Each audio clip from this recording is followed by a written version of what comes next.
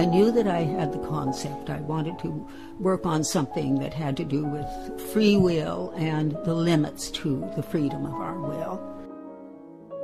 You see half images and half lights. For example, you could look inside of the boxes and you could see this yourself in cracked mirrors. That this can flow into my system, my body, and if it can go beyond me and help others, then I would say absolutely. That was the voice of award-winning Canadian visual artist Eisert Hall. This is CiTR Radio and a special for the Arts Report program. For the next half hour, you'll be hearing Eisert talk about her life story and the inspirations and philosophical underpinnings of her art. If you are listening live on CiTR Radio, you can follow for a visual reference at facebook.com/artsreport. And you can also see some pictures at the official Eisert Hall website. That's eisert-hall.com.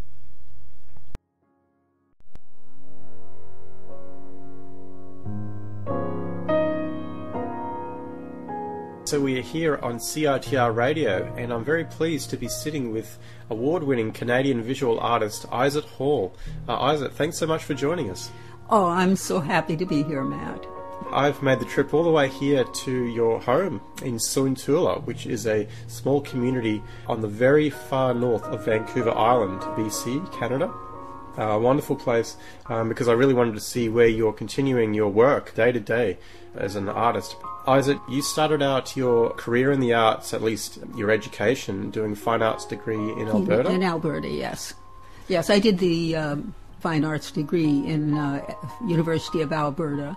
And from there I went to the Ontario College of Art and picked up a couple years and then returned to Alberta. I was married at the time, and so Ronald got a job in Lethbridge, and so there I could not go to university again. I had to have one more swipe at it. Yeah. I tend to love those places of learning. They're very dear to me. And wherever I was, I did art. There's no doubt about it. My neighbors in Lethbridge absolutely, well, you do art, and that's what you're happiest at. Yes, yes. Yeah. And with awards along the way too, and also some joints overseas. In reference to my art, I went to Rome and Florence in 1984, and over there I, of course, went into as many cathedrals as I possibly could, and the Uffizi Gallery in Florence, where I had gone over there specifically to study medieval art, one aspect of medieval art, and that's where I encountered triptych-type art form. And according to the perceptions and my experience in Europe, I came back to Lethbridge, Alberta, to do another unusual thing besides what I had done in the late 70s, called environments within and without communication centers. And that's 1977-78.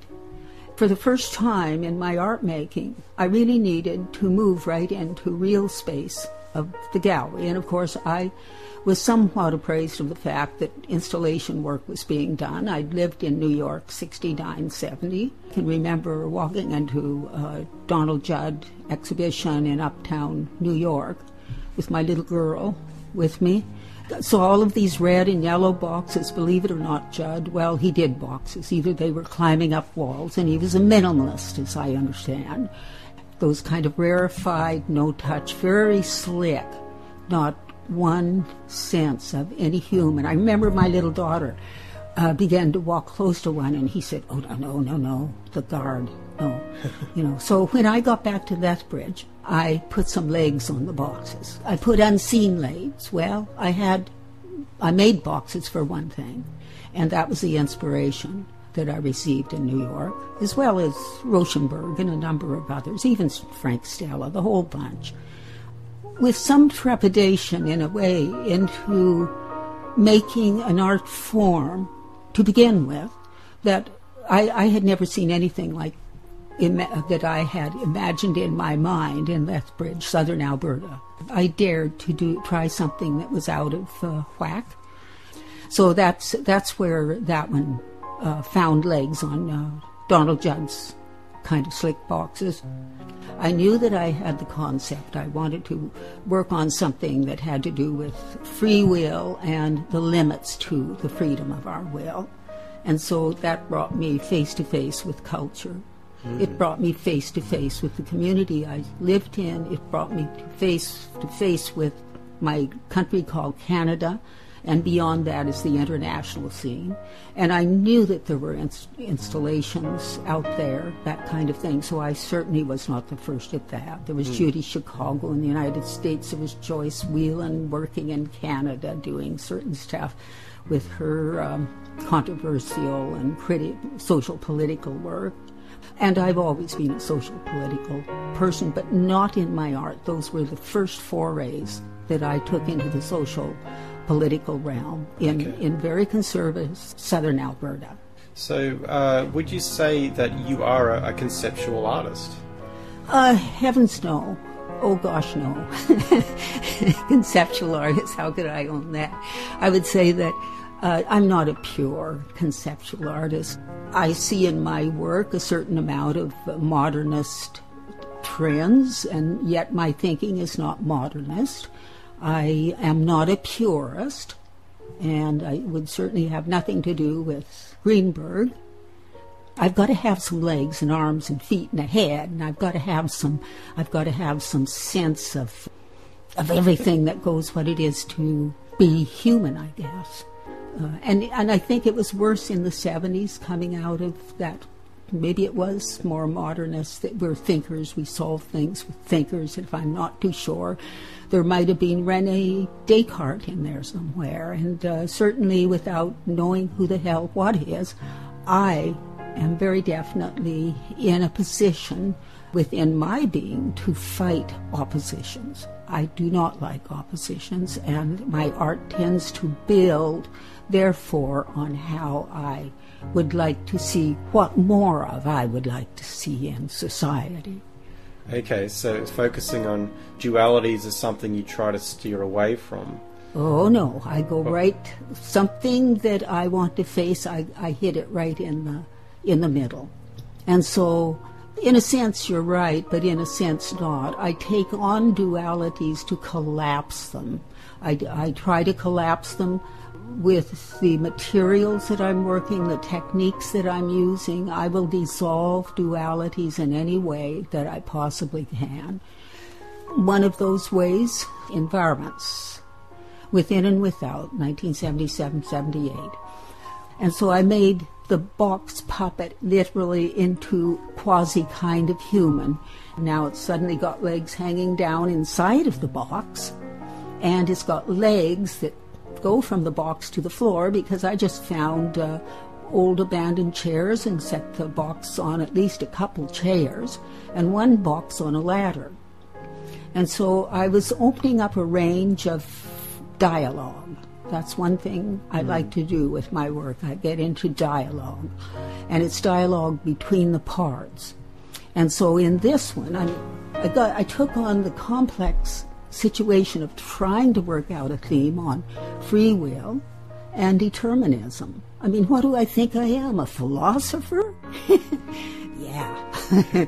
Well, I married a philosopher. I was with a philosopher for 18 years, so you got to learn something. And I sit and the ideas just come to me. They come into my head. And so once I had the free will determinism concept, and then I had to put legs on that, because it's a human story. I don't think it's a human construct, but I think a lot of the things that we do in our culture and society is a human construct.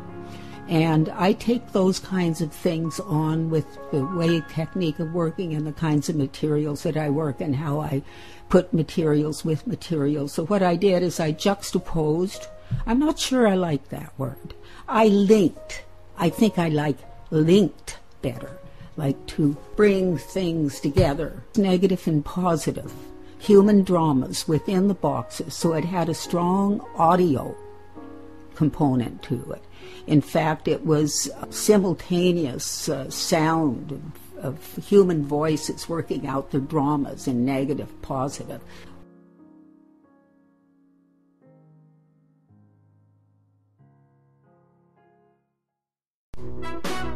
I'm Amy Goodman, host of Democracy Now!, daily grassroots, global, unembedded, international, independent news hour.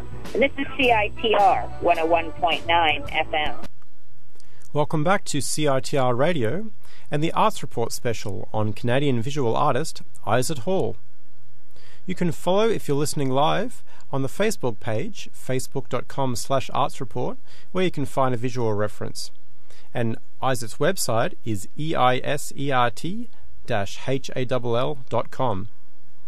Let's get into the next part of this interview.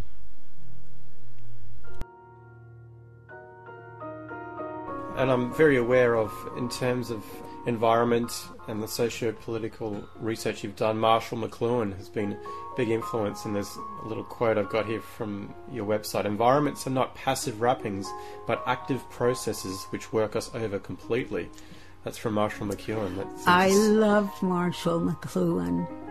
I read him, I read his book, and the medium is the message, is what he called it. It set the imagination on an incredible journey.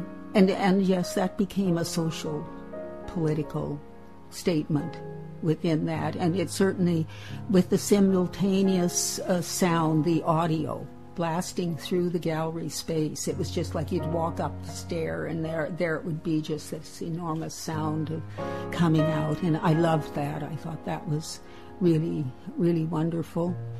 And it I would say, yes, it did in rap, and I had built-in subliminal kinds of stimuli that would prompt people to, I felt that it would prompt them like the advertising design does, and it stimulates something in, you see half images and half lights. For example, you could look inside of the boxes, and you could see this yourself in cracked mirrors. Yes, the mirror was the way that I absorbed the people, gave the people heads, and gave them heads from different angles. The mirrors were inside of the boxes. I was into process at that time. Like, everything just opened up to me, the whole experience of being an artist, learning how to, prepare the canvas or the wood or masonite I was going to work on, ground it, and then paint it.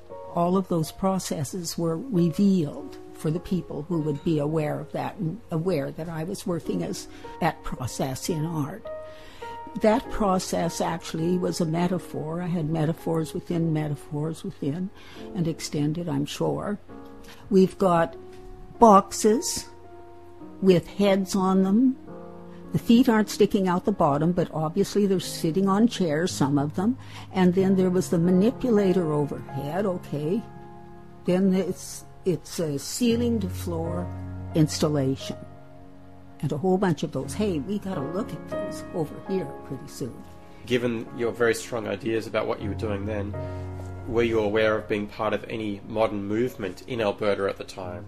I wasn't overly self-conscious of it, because it was like, this is what I have to do. And that is verified by projects that I've done later. It's like, once an idea is set in my mind, I am furiously devoted to it, very furiously devoted, and I cannot be shaken. I was aware that installation work was being done. It was basically, in Canada, there was some reference to collaging and that kind of thing. And so what I was doing is collaging, only more in a sculpted and three-dimensional sense. But in the United States, there was people like Judy Chicago. There were a lot of people. There was a person who crawled under a step and did various things with his private parts. And, there were lots of things that I was aware of, but somehow even though my local area, I cannot conform, because I see it being done around me. In fact, I might even go in the other direction, because, I think that it's genuine, because the pressure in me to understand something means that I have to go beyond myself and go beyond the community around me in order to realize that's something that I need to realize. And the first round of that knowing comes between myself and my artwork. And as I was saying, anything else get between me and that's not good.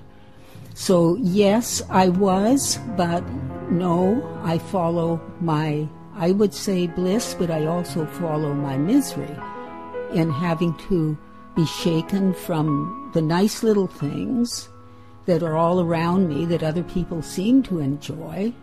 But that doesn't bother me because my understanding of something, the need for that is far greater than any other conforming need there could possibly be for me to distort myself. In fact, that is increasingly what my materials, my techniques, my way of working, my way of allowing an openness so that this can flow into my system, my body, and if it can go beyond me and help others, then I would say, absolutely, I have not lived my life in vain. That's right. I mean, and you couldn't have done works about environment within and without being aware of the social context around you. So it seems like over the years you have achieved some semblance of balance between refusing to be drawn any particular direction because of a movement or popularity, to focus on your unique goal and yet still be able to be aware of the social context and comment on it. The hair standing up in my head, and I say, yes, I do. I follow what is truth for me and my inside self, and that's part of what environments within and without address itself to. And I've seen philosophers address that element, like Charles Taylor, our Canadian philosopher, long after I had the quest to develop that within myself. I have one regret. The community that I lived in at that time, the women sought me to speak to them about my work, and I was so shy, I could not do it.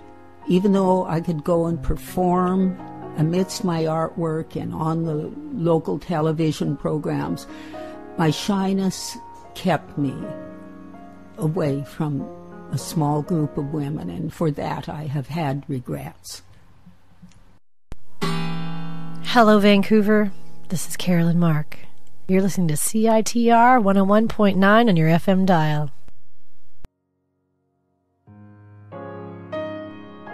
Eisert, what can you tell us about this? Again, this is very much a socio-political type of exhibition. I'm talking about human beings' power and culture and how it's delegated and what would seem to be some of the consequences of that. Okay, so it is an installation. It had 3 large paintings. Now, in this, I realized that, okay, I've done environments, and that was fully participant-centered with people walking right amidst these humanoid box puppets. In this one, I have stills on the walls. They're just 3 large paintings. One was the prisoner's story. These were meant to be nailed with rough nails to the wall of the gallery, and I did have part of that installation shown in Montreal, believe it or not, at the Peace Conference. And so the intention of this whole art form that I used was, again, to personalize. Like, generally when we see flat things against the wall, except we generally don't see them nailed, we see them in frames. Well, I had a war on frames ever since the 70s, so it means that it's open to the environment. It's the space that we walk in. Each painting had a text. The Powers text had the literal story written to a social psychologist, and that would have been Zimbardo, Philip Zimbardo. So we have the posting by the prisoner's story, by choice, say, see, hear, do nothing, the heads in boxes, I have the posting of the Stanford University experiment. This is the medium of the artist, and also the medium of the artist is the reflected image of the person looking in the mirror as they read this, with their view to the paintings on either side. And then in the last painting I had and powers, which referred to another more benevolent power, and in this case it was the image of higher power, and each culture has their own higher power, but I chose the higher power of the Western world, which is the Christian, the Christ image.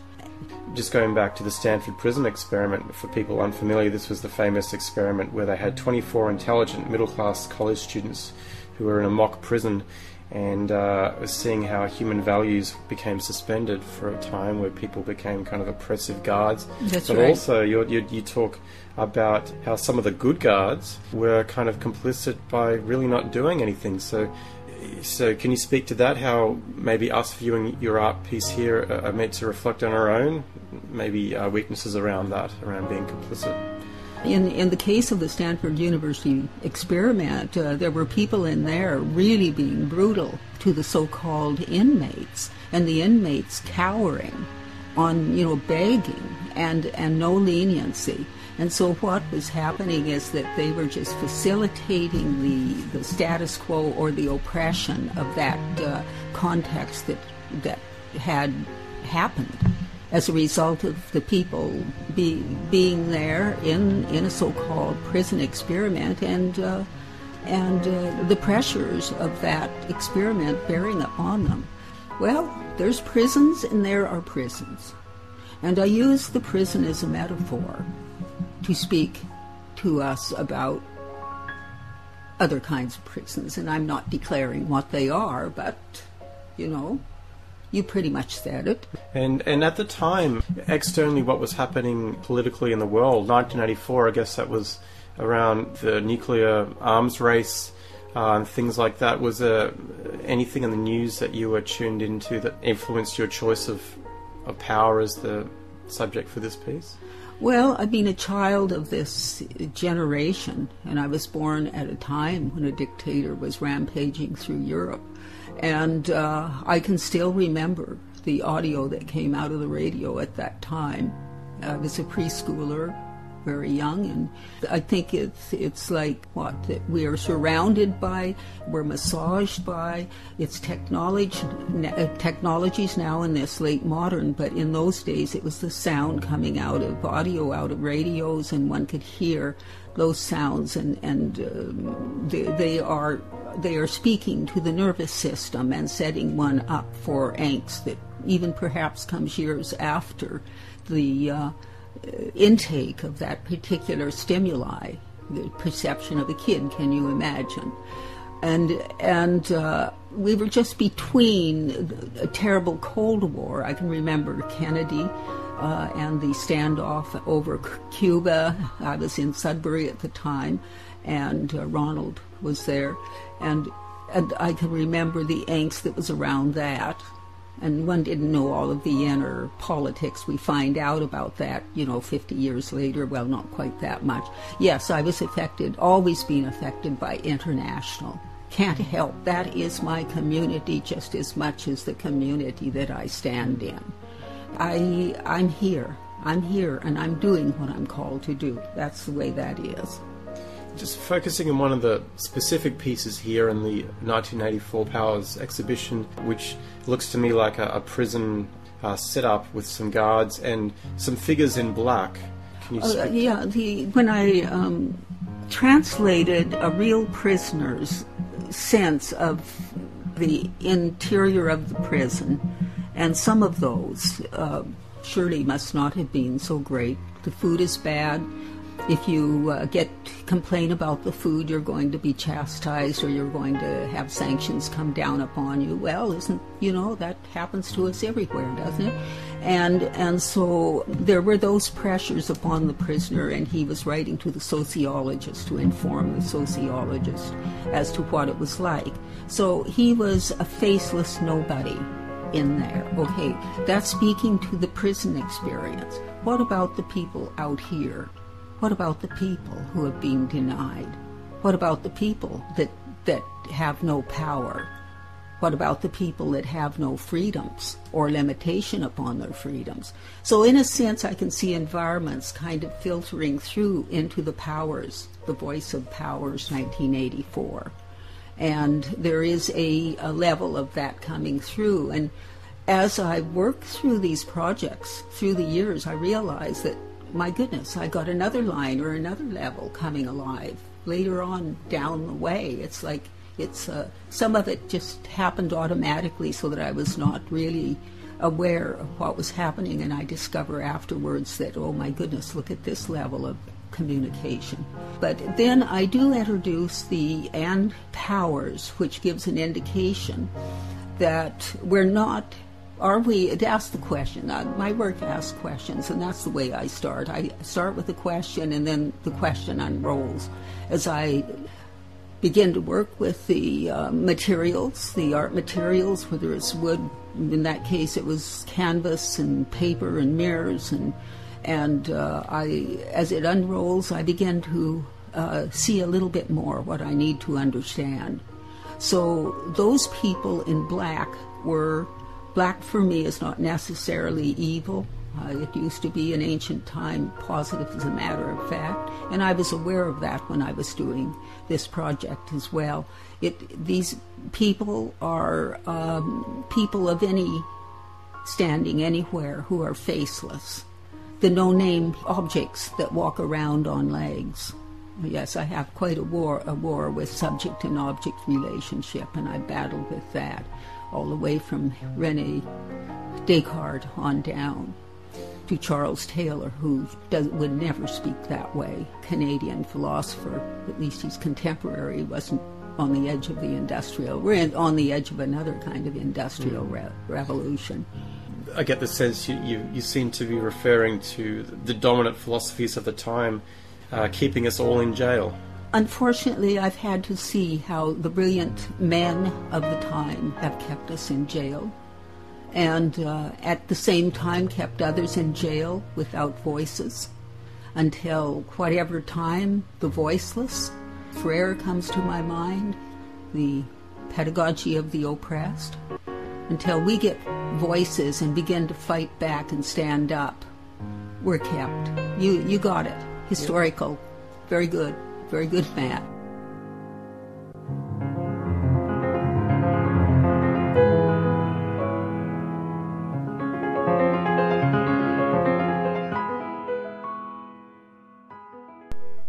I hope you enjoyed that half-hour special devoted to the life and works of Canadian visual artist Eisert Hall. You can find Eisert online at www.eisert-hall.com. This has been a special for the Arts Report program on CiTR 101.9 FM in Vancouver, BC, Canada. My name is Matt. You can find more interviews that I've recorded at ozstrandredradio.com. That's ozstrandedradio.com. Thanks very much for tuning in. Bye for now. Like a snake calling on a phone, I've got no time to be alone. Trouble coming at me all the time. You better think I lose my mind. Australia and Canada are both countries with a whole lot of space to create some of the wildest sounds on the planet. Join your host Matthew as he explores the musical heritage of his native Australia and features fresh sounds from Canada's independent music world. That's Stranded, the Australian-Canadian music show, live Fridays from 6 to 7:30 p.m. on CiTR 101.9 FM. And I'm stranded on my own.